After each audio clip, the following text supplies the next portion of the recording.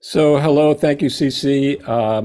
I appreciate it. I'm sorry I can't be here for longer today, but it's been a while since I've joined you all, and I'm appreciate the opportunity. My name's Ken Field. I'm currently out in Truro on Cape Cod, which is where I'm spending most of my time these days. It's beautiful out here, even in the winter. In fact, it's more beautiful in the winter. Um, and Also spending time in Cambridge. I'm going to talk about some of the nonprofits I'm involved with. I'm not going to be a tree. I don't know, that would be intriguing, but I think intriguing. Uh, that was not on purpose.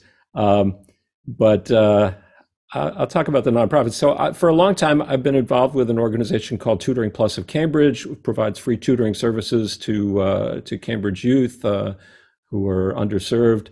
And I was a volunteer tutor for many years. I was on the board as president, vice president of the board at various times. I've stepped back from that. My life was just getting too hectic, but it's a great organization. If anybody wants to look into them, it's tutoringplus.org. They're currently doing a fundraising drive.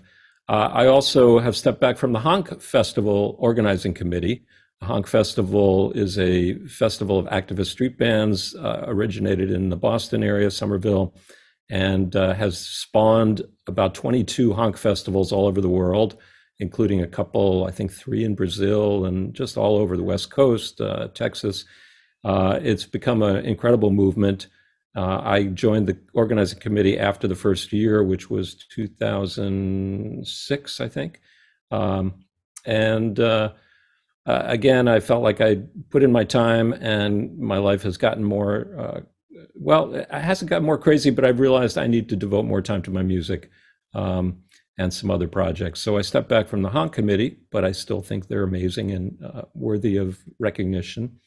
I'm now the president of an organization called Jazz Boston. It's a nonprofit in Boston that advocates for the jazz community of musicians, audiences, venues, media. We're shining a spotlight on this music, which originated in the African American community, which focuses on spontaneous improvisation. I think it's an important music in a lot of ways, a unique music and worthy of recognition. And so we have about 4,500 members of our organization. It's free to join, so that has helped get people to join. But these are all people who are passionate about this art form, as I am, and we have been able to do a couple of, I think, important things. One is to get GBH, the media powerhouse in Boston, to bring jazz back to their mix. About 7 or 8 years ago, they really significantly cut back on their jazz programming, and through a combination of circumstances, I was able to connect with a person there who runs GBH Music and encourage them to increase the jazz footprint on GBH significantly. So we're doing some collaborative concerts that are streamed. We're helping them to curate a weekly jazz series at the Boston Public Library, which is where I played actually last Thursday with Blake Newman and Phil Neighbors. And all of that stuff is available if you want to know about it or go to it. You can go to jazzboston.org, and there's links to the previous concerts and that we've done with them for some very prominent people. And then I'm also now, I just have a problem saying no. So I'm now the chair of the Truro Concert Committee. We run a series of 9 weekly summer concerts in Truro, and it's pretty cool. Truro is an interesting community because while it's very, I don't know, paradise-like, it's really beautiful, it's really amazing.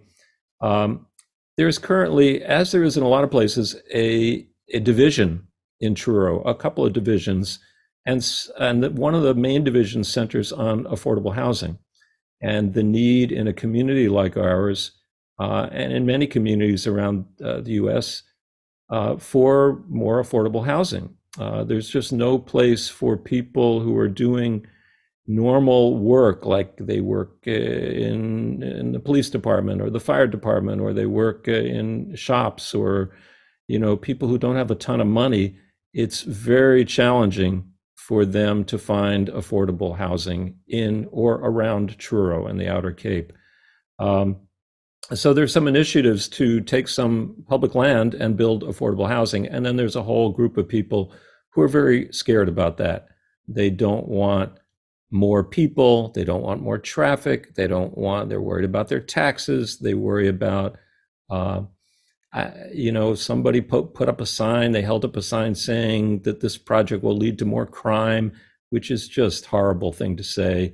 Um, and so there's some significant divisions. And the reason I mention that is we think that the concert committee music can be a unifying factor, that all people can come to our concert series and sit next to their neighbors, even if they disagree not violently, but loudly, disagree loudly with them. They can come to our concert series, sit next to their neighbors, get to know them a little bit on a neutral platform, which is the music that we have this free outdoor series that we have. So those are some. I'm still doing my radio show every week on WMBR, and now also it airs on WOMR in Provincetown, MBR in Cambridge. And I'm trying to be a better musician. And I'm about to. I just finished a commission for a dancer in Boston area, Joni Block, who lost her husband about 2 years ago and did is putting together a long form dance evening, recognizing loss, her loss and others, similar kinds of loss, different kinds of loss. And she asked me to compose and produce and perform music for that, which is pre-recorded, but that's an exciting project. I hope to release it on an album soon.